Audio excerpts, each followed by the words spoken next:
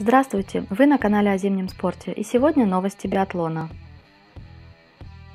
Женская сборная России по биатлону планировала провести сбор в Рамзау, Австрии, но на данный момент границы закрыты из-за пандемии коронавируса. Об этом сообщил старший тренер женской национальной сборной Михаил Шашилов.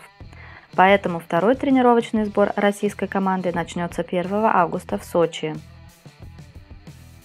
Шашилов сказал, что также существует проблема с экипировкой и лыжами. Но пока границы закрыты, у российских спортсменов нет возможности выезжать тренироваться за границу, поэтому остается только ждать. Лариса Куклина не присоединится к команде в Сочи.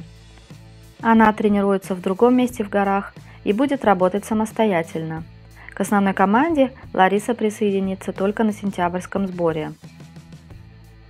Евгения Павлова уже провела работу в горах, поэтому на этом сборе она будет самостоятельно работать. Кристина Резцова решает проблемы со здоровьем. Екатерина Юрлова-Перкс тоже не присутствует на централизованном сборе.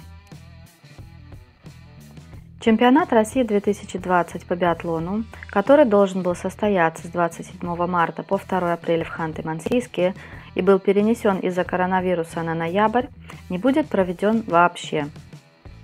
Об этом сообщил вице-президент Союза биатлонистов России Иван Мелихов. Он сказал, что на данный момент чемпионат России отменен в связи с пандемией. Решение о проведении каких-то отдельных дисциплин может появиться на тренерском совете, но пока эти соревнования не планируется проводить.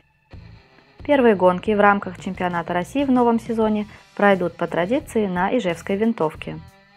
Это были последние новости биатлона. Если видео вам понравилось, подписывайтесь на канал и ставьте лайк.